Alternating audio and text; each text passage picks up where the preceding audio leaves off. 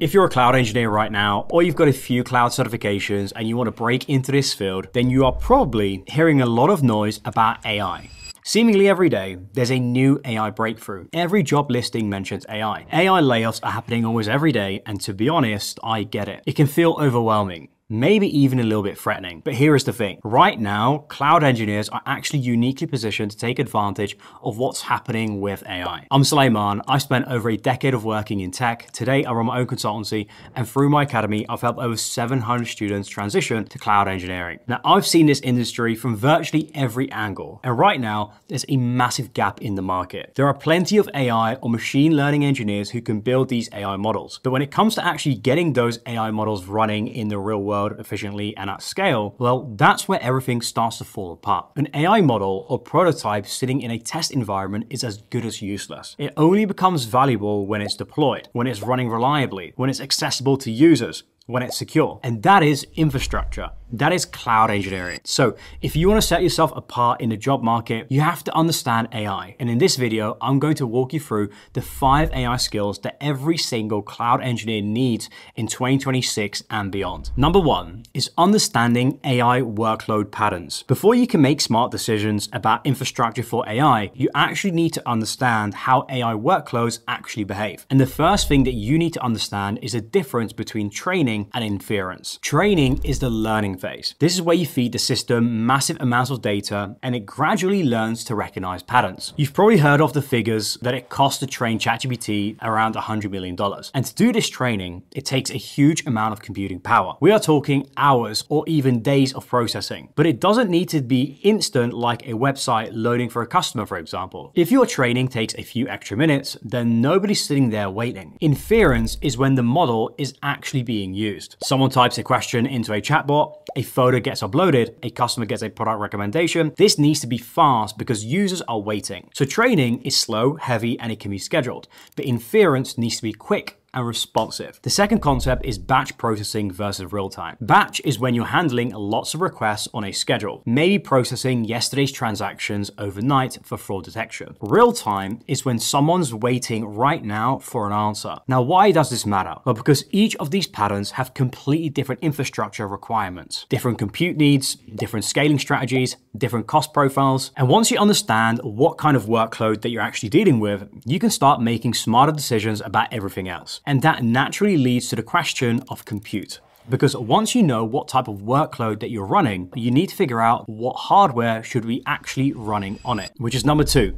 Choosing the right compute for AI workloads. This is where a lot of people get it wrong. And there's this assumption that anything with AI just means GPUs. That if you're doing anything with artificial intelligence, you need the most expensive GPUs available, but that's not always true. And understanding when it's not true is where engineers add real value.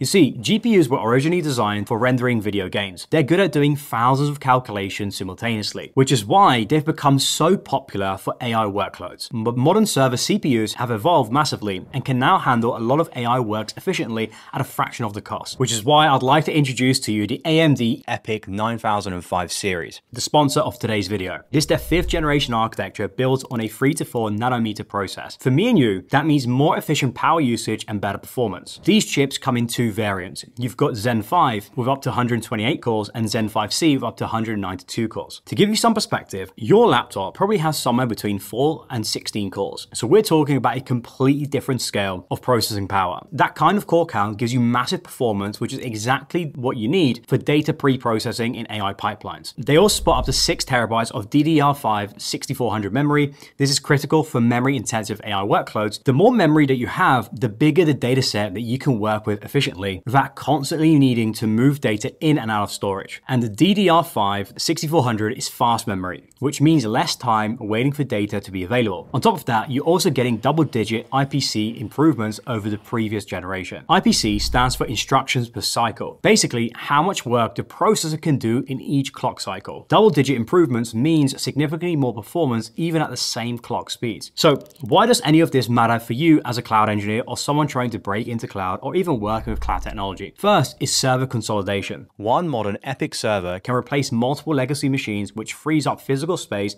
in a data center. It frees up the power budget, and that means there's more room room and more power available for GPU racks where you actually need it. Second is cost efficiency. Not everything needs to be a £30,000 GPU. A lot of inference workloads, especially with smaller models, run perfectly well on modern CPUs. Product recommendations, text classifications, chatbots of reasonable sized models, CPU instances can handle these really well and cost significantly less. Understanding when an epic powered instance handles the job saves your company lots of money. And it also helps you stand out among your peers. Third is the host processor angle, and this is something people often overlook. Even in GPU heavy setups, the CPU still matters. It handles all the data preparation and post-processing. So if you've got a weak host processor, it then creates bottlenecks where your expensive GPU sits idly waiting for data to be ready. So you're paying for that GPU time whether it's working or not. On AWS specifically, look at the M7A instances. These are powered by AMD EPYC processors. Understanding when to choose M7A versus jumping straight into GPU instances like P4D or P5 is generally a valuable skill. If your workload is primarily about processing large volumes of data transformation, feature engineering, or running inference on smaller models, M7A instances are going to give you excellent performance at a much lower cost. Now, if you're doing heavy model training or running inference on very large models that specifically require GPU acceleration, that's when you reach for GPU instances. So it's not really about avoiding GPUs altogether, it's about knowing when you actually need them and when you're just burning money. Now, if you'd like to further dig into the specs and use cases of the AMD's EPYC Resource Hub, I'll just leave a link in the description below, and thank you so much for AMD for sponsoring this video. So once you figured out the compute side, the next challenge is actually getting these models deployed and running reliably in production. So number 3, MLOps and model deployment. Now this is the skill that will quickly make you indispensable. MLOps stands for machine learning operations. Now, if you're already familiar with DevOps, which is the practice of automating how software gets built, tested, and deployed, then MLOps is essentially the same thing, but specifically for machine learning models. Now, as we mentioned, prototypes in testing environments are as good as useless. And getting these models and prototypes into production where real users can actually access them is a completely different challenge. So here is the 80-20 of what you need to understand. First is containerization. A container packages everything a model needs to run. The code,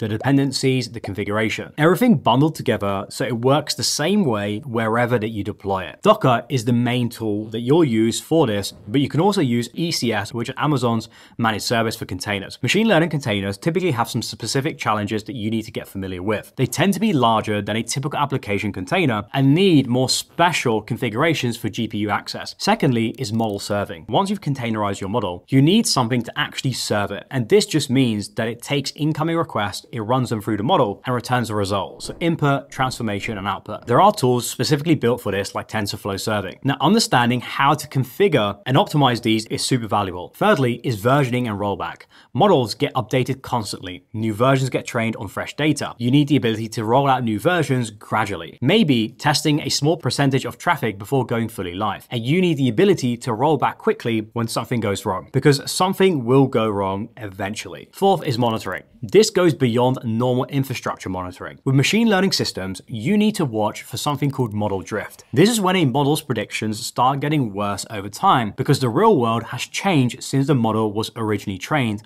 on that data. Tracking prediction quality and input data patterns gives you early warning signs before problems become serious. Now, AWS does have managed services like SageMaker that do the heavy lifting here with AI models and the things that we've just mentioned, but you still need to understand what they mean and how they can be leveraged. Now, once you've got your models running in production, the next thing leadership is going to ask you is cost. Number 4, cost optimization for AI workloads. AI workloads are not cheap, right? We're talking about some of the most expensive computing that you can run in the cloud. The initial excitement around AI is starting to give way to some harder questions. Companies are looking at their cloud bills, and I say cloud because remember, AI runs in the cloud, and yeah, eyebrows are being raised and questions are being asked on exactly what companies are paying for. And this is where cloud engineers who understand cost optimization can become incredibly valuable. Here is what you need to know. Firstly is spot instances. Cloud providers have spare computing capacity that they sell at massive discounts, sometimes up to 90% off than a normal price. But it comes with a catch. The catch is that they can reclaim that capacity with short notice if demand increases. For training workloads, this is often completely fine because you can save your progress at regular intervals, something called checkpointing, and then pick it up where you left it off if you get interrupted. Knowing how to architect training pipelines that handle interruptions gracefully can actually save your company a fortune. Second is right sizing. This basically means not paying for more than you need. Most AI workloads are over provisioned. People just spin up the biggest instances available because they're not actually sure what they really require. Being able to analyze real usage patterns and recommend appropriate sizing is straightforward work because it saves real money.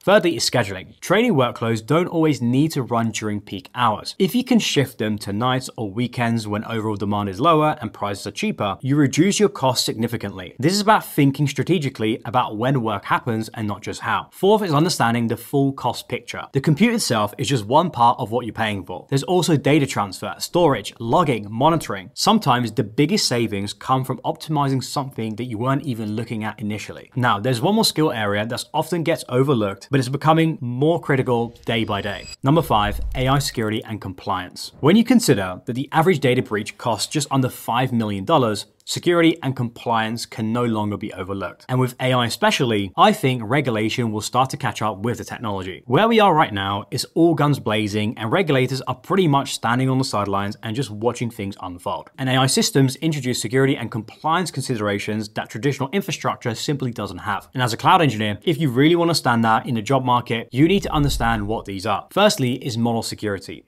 AI models can be attacked in ways that might not be obvious at first. Adversarial attacks, attacks that involve feeding carefully crafted inputs that trick the model into producing the wrong outputs. Model extraction attacks try to essentially steal the model by analyzing its responses over time and reverse engineering how it works. Understanding these threat vectors helps you build more secure systems from the start. Second is data privacy. Models are trained on data, and that data often contains sensitive information. So you really need to think carefully about how training data is stored, who has access to it, whether the model might accidentally memorize, and later reveal some private information to customers. Now, these are the real risks that need to be addressed at the infrastructure level. Thirdly is regulatory compliance. New regulations are coming into force around the world. The EU AI Act is a major one. These regulations have specific requirements about transparency, documentation, and how AI systems can be used. So understanding what's required and being able to demonstrate compliance is becoming an essential skill. Fourth is governance. Who's allowed to deploy the models? Who can access predictions? If something goes wrong, can you trace back to understand which version of which model made which decision? These questions need infrastructure answers, access controls, audit logging, version tracking. This is exactly the kind of work cloud engineers are already equipped to handle. So those are the 5 AI skills every cloud engineer needs heading into 2026 and beyond. Understanding AI workload patterns so you know what you're actually dealing with, choosing the right compute so you're not wasting money on the hardware that you don't need, MLOps and model deployment so you can get models into production and keep them running, cost optimization so you can make AI economically viable, and security with compliance so you can do all of this responsibly. All you're doing here as a cloud engineer is taking your infrastructure expertise and then applying it to AI infrastructure, AI models, and AI training. It's not a fundamentally new concept for you, and if you want to future-proof your career or stand out in the market, then taking advantage of this AI opportunity right now will put you in the best position for years to come. As always, I'm rooting for you. I'll see you on the next one.